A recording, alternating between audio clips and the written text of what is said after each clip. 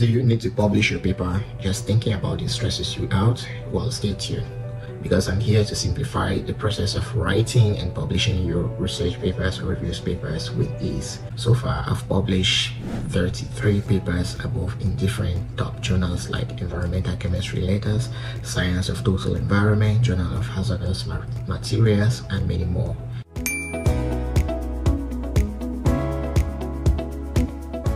Hey everyone, I'm Dr. Rajas, a research professor at Kangwon National University here in Korea. So today I'll be sharing many techniques for easily getting published in high impact journal. So let's start.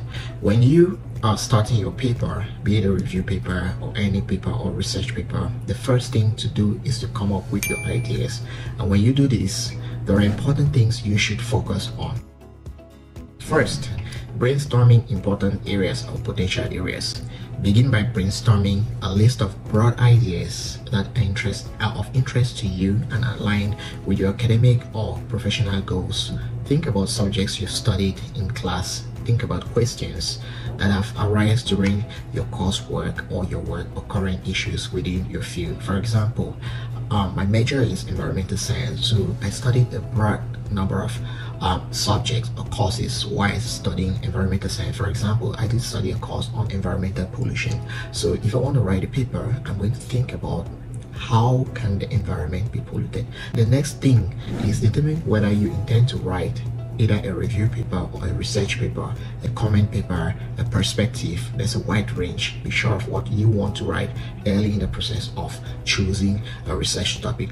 And here is why that is very important. For example, a review paper basically synthesizes and summarizes existing literature on a particular topic. Instead of presenting original research findings, it provides an overview of the current state of knowledge, identify key themes or trends, evaluates the quality and significance of previous studies. And if you're planning to write a review paper, you will need to choose a topic that has sufficient amount of existing research to analyze and discuss. But if you choose a research paper presents original research findings based on data collected either through experiments, surveys, observations, or other methods which are scientifically proven or acceptable. Unlike a review paper, a research paper aims to contribute new knowledge or insights into the field. If you're planning to write a research paper, you will need to choose a topic that leads itself to empirical investigations in data collection. After you identify what type of paper you are going to write, you need to explore existing literature, be it for a review paper or a research paper. Conduct a preliminary review of existing literature related to each potential area. Look for recent studies, academic papers, relevant books to gain an understanding of what has already been researched and what are the research gaps or unanswered questions. And I'm going to give you a tip. One tip is, if you're looking for a research gap and you don't want to do a lot, go for review papers and you search to the end. You will usually have an area where they put future perspectives. You could start from there. The next thing is, you need to consider the significance and the relevance of your study. You need to evaluate what is the significance, what is the importance of the potential topic you're looking forward to study. Ask yourself, why is the topic important? How is it going to contribute to the field of study or broaden academic community? Consider factors such as social impacts, practical implication, potential for innovation.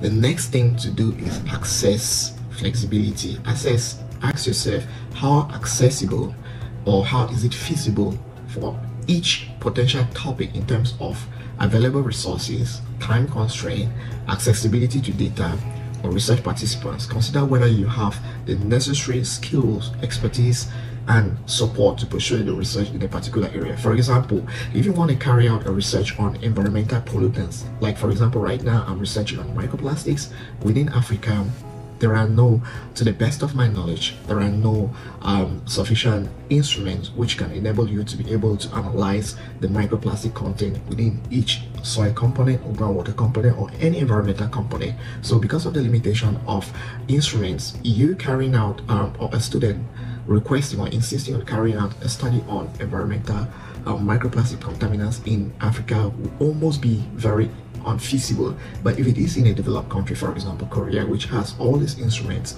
it will really be quite feasible for you to conduct research in these areas. Another example is, for example, when I was doing my bachelor's degree, I was pretty much interested in analyzing hydrogen, carbon, nitrogen in certain components within soils within Cameroon and Ethiopia, and analysis within these parts of the country were pretty much feasible but very difficult and time consuming. But when I came to Korea, and I found out that to analyze same amount of components within soil samples could take you basically just 1 hour. Lastly, seek feedback and guidance. You need to get feedback and guidance from peers, from mentors, or advisors on a list of potential topics. Discuss your ideas with others in your field to gain different perspectives and insights, and then consider their feedback in relation to your interests, goals, and the feasibility of studies. One thing for sure is that junior researchers, sometimes they might feel that your idea can be stolen. In science, we often have the saying that science doesn't lie. So I could discuss an idea with you, but if you decide to maybe steal my idea, you might not be able to execute it the same way I plan on doing it. So the idea of stealing ideas is there, but almost not there. So feel free to share with your peers, with your mentors and advisors, and get their opinion about it. In summary, these are the important things you need to focus on. After formulating your ideas and deciding on the topic you will write about, it is time to build your research plan and put more actions into it. So I'm going to explain this in a couple of steps. The first step is develop a research plan you need. Define a clear research objectives and questions. Determine the scope and the boundaries of your studies. Create a timeline outlining key milestones and deadlines of each stage of the research process.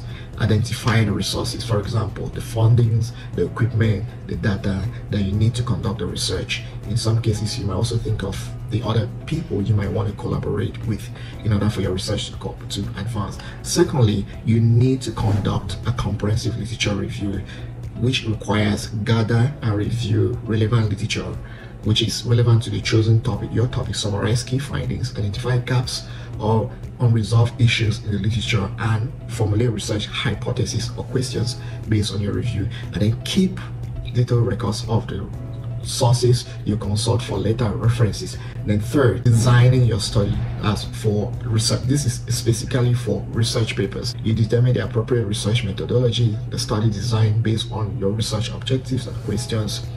For example, if your study is on soils, you need to determine how many soil samples you're going to collect from the field, from a particular, how many soil samples are you going to collect for a particular depth. For example, if you're collecting from 0 to 100 centimeters below ground level, how many soil samples you're going to collect. That's very important. You need to develop data collection tools, surveys, interview protocols if applicable.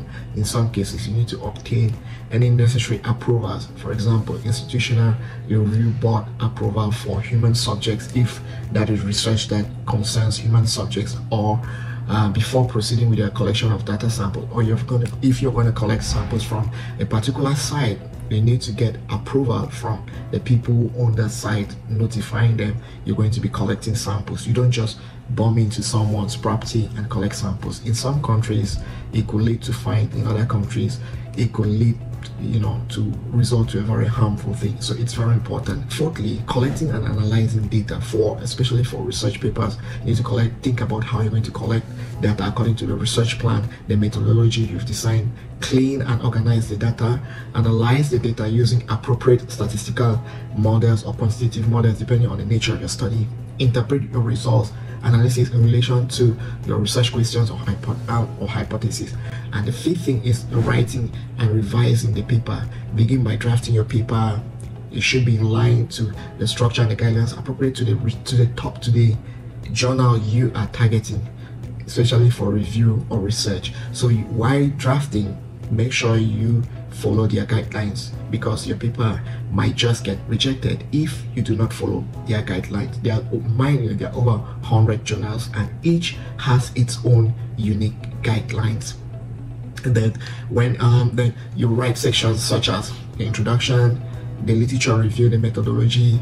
For research paper, this is for research paper results, discussion, and conclusion. For you need to revise and refine your draft based on feedbacks from your peers, your co-authors, your mentors, your advisors, and then edit your paper for clarity, coherent, adherent for formatting and citation and guidelines. After you have finished writing and revising your paper, you can decide to publish it. You now decide which journal you want to publish your paper. Once you decide, there are a number of steps you follow when you submit your paper. The first step is submission. So once you have completed your research paper or review paper or any format of paper you've written, you will submit it to a journal for consideration. And most journals have an online submission system where you upload your manuscript along with any supplementary material such as figures, tables, and supporting data. And then some journals may require you to format your manuscript according to their specific guidelines before submission. The next step is editorial assessment. So the editor-in-chief or his assistant, upon receiving your manuscript, the journal editorial team will conduct an initial assessment to ensure that your manuscript meets the journal scope and formatting requirements. And if your manuscript passes the initial screening, it will be assigned to an editor who will oversee the peer review process. And also within this stage 2, they're going to check on plagiarism to be sure that your manuscript is original and it's not been published elsewhere or you've not copied someone's. Next step is a peer review process, and the editor will select the appropriate reviewers. Typically experts in your field will will be sent a manuscript to evaluate for the quality, the validity, and the significance of a review. And then the peer reviewers will provide feedback on your manuscript, highlighting strengths, weaknesses, and making recommendations for revision. And then the number of rounds of peer reviews can vary depending on the journal and the complexity of revision required. The next thing is the editorial. Thus, the peer review, the editorial will now get the comments from the reviewers, and after receiving feedback from peer reviewers, the editor will make a decision on your manuscript based on the reviewers' comments and their own assessment. So possible decisions include, it could be acceptable or acceptance with minor revision, acceptance with major revisions, or in some cases rejection. So if the revisions are requested, you will typically be given a deadline to address the reviewer's comments and submit a revised manuscript. And most often, usually 2 weeks. Some journals give 2 weeks, some give 1 month. So it all depends on the journal. But I think most journals will give you 2 weeks. That's approximately 14 days. So after that, you revise, and make sure you do revise all the comments without skipping any comment.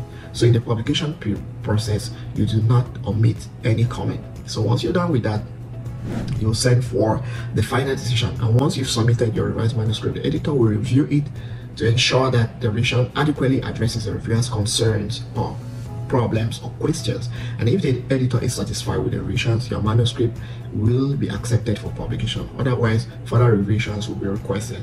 And then at this stage, you may need to complete any additional paperwork by the journal, such as copyright transfer agreements or disclosure forms. And then the next thing after this will be proofreading and publication. So after acceptance, you will receive proofs of your manuscripts for final proofreading and corrections. So once any remaining issues are addressed, your paper will be published in the upcoming issues or made available online ahead of print. So some of you might be wondering how much time it takes from submission to acceptance. However, to provide a general idea, the time from submission to acceptance for a research paper can range from a few weeks, a few months, to a year or more. Some journals aim to provide initial decisions within a specific time frame, such as some journals, a decision like the first decision from the editor, some journals might take maybe just 4 days, 5 days, some could take 2 months, 3 months, but this can vary widely depending on the journal's policies and the work overload. If you found this video very helpful to you, please don't forget to like it, to share, to subscribe for more value tips. Thanks for watching. Best of luck on writing and publishing your paper. Bye.